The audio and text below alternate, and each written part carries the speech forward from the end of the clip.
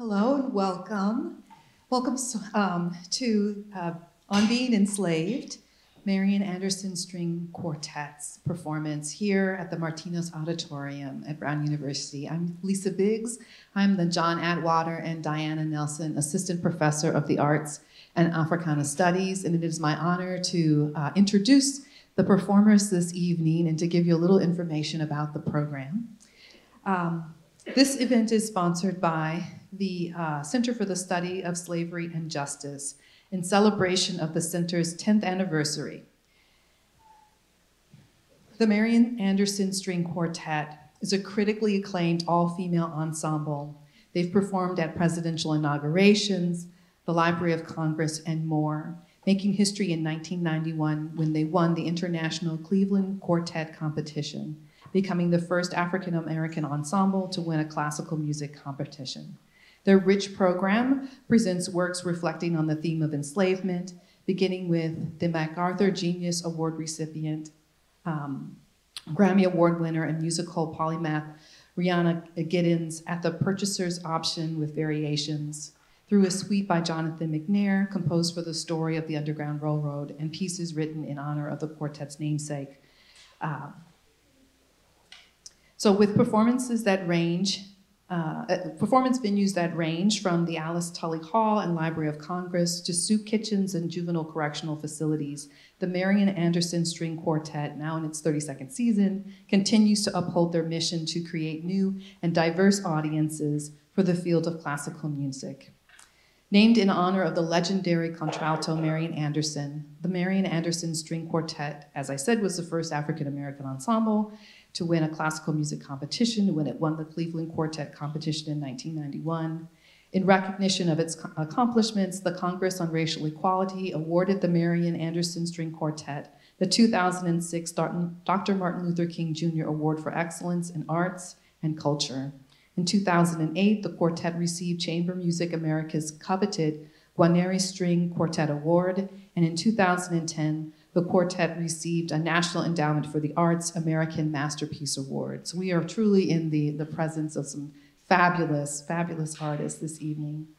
The quartet has presented residencies, concerts, and talks at the National Gallery of Art in Washington, D.C., at Brown University as the inaugural Hyman Artist in Residence at the Center for the Study of Slavery and Justice in 2014-2015, TEDx Blinn College at Bryan, Texas, the Quad City Arts at Iowa, Gateways Music Festival in Rochester, New York, and at the 92nd Street Y in New York City. So this event, as I said, is part of the Center's 10th anniversary series. Those activities began with a launch last December. The series has also included a reparations conference, History, Justice, and Repair back in May. The exhibition currently on view in the gallery at 94 Waterman Street, entitled Racial Slavery, Marronage, and Freedom, a 10th Anniversary Retrospective, and a performance in October by alumna Cherise Morris, class of 2016, entitled The Cosmic Matter of Black Lives. So on this 10th anniversary of the CSSJ, it is really important that we host the Marian Anderson String Quartet. The CSSJ was birthed out of the Slavery and Justice Report, and for 10 years, we've been deeply engaged in both scholarly projects and research around racial slavery and its legacies, working through slavery's wake. We've done so with keen attention to publics. And on this occasion, drawing from the rich, complex African-American musical traditions, we thought that there could be no better event to mark our anniversary than this one. So this concert is made possible through the generous funding of the CSSJ's endowment and Highmark Artist Residence Program.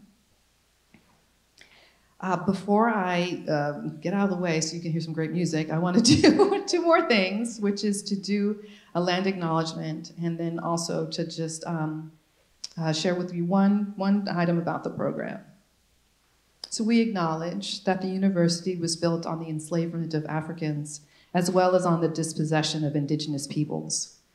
Recognizing that racial slavery was central to the historical formation of the Americas and the modern world, the CSSJ creates a space for the interdisciplinary study of the historical forms of slavery, while also examining how these legacies continue to shape our contemporary world. There will be a 15-minute intermission partway through the program. At the end of the event, we hope that you will please join us for a reception and some refreshments in the lobby. And I hope that you will also consider going to see a second performance of the quartet at the Rochambeau Library this Saturday, December 10th, from 3 to 4 p.m. That event, like this one, is also free. Free. So with no further ado, I'm just going to thank the CSSJ staff, Africa Smith, Ray Opimbe, Obimpe, there we go. Shauna Weinberg, Nada, Sama, Rotondo, Kiku, Langford, McDonald, and of course, Professor Anthony Bogues. And please join me in welcoming, wait, we gotta turn off our phones, wait. Just turn them off. We're here for the live event, so let's enjoy them. With no further ado, the Marian Anderson String Quartet.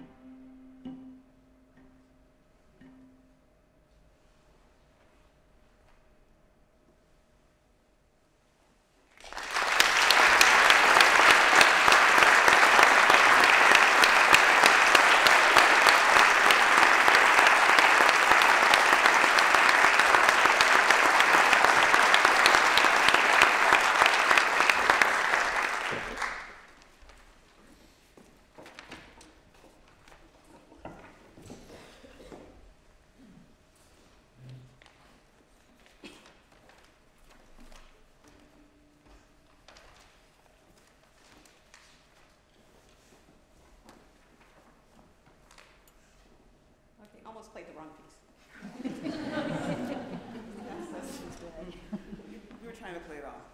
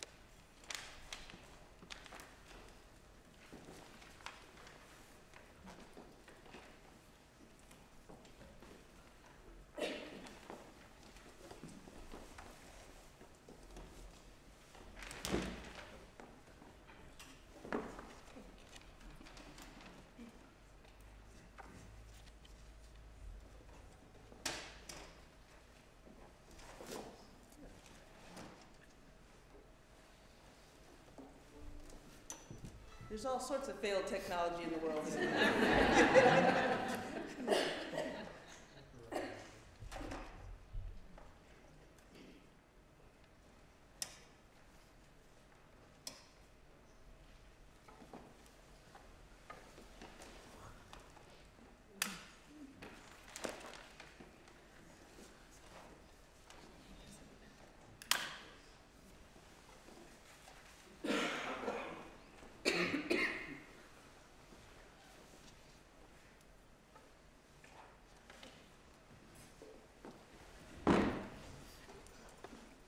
I feel so tempted to go.